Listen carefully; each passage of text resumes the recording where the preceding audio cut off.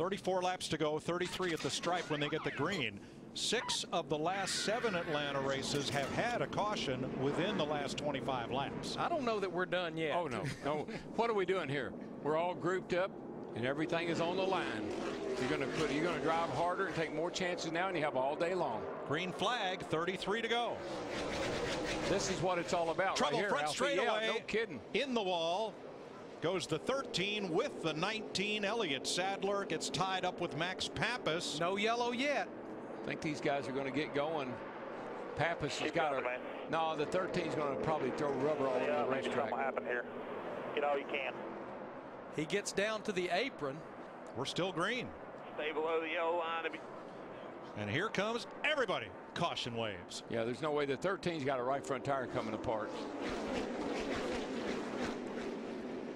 Well, all those wave around cars, that's what they were banking on right there. A lot of them got back on the lead lap, Mike.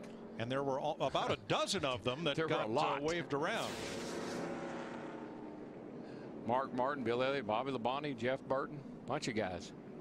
Oh, somebody hit Elliot Sadler, and he got turned right in front of Max Papis. Sadler in the white car. And you could just see him get turned.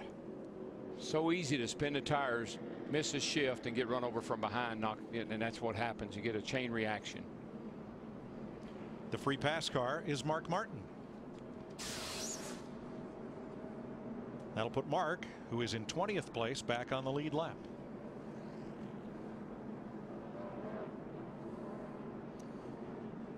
Pits will be open. Any takers? Oh, you might have some of those guys that just did the wave around that didn't come to pit road that time. I'm sure they will be on pit road to go ahead and get 4 tires and maybe more adjustments.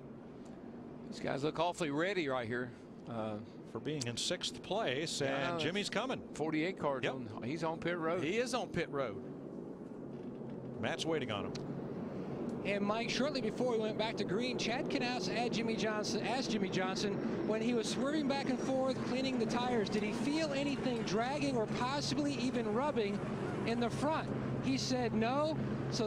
But they showed on the inside sidewall of the right front that something was indeed rubbing. So they brought him back down. You can see work going on that right front. Chad wanted to take it off and just see if something indeed might have come loose or rubbing. They are definitely going to work on that right side. Well, with all the issues they've had today, this is a great time to make sure. Looks like maybe a fender bracelet probably happened right here, Larry.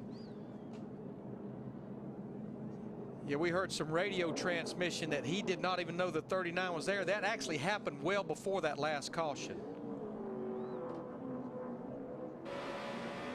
I didn't know he was outside of me, man. My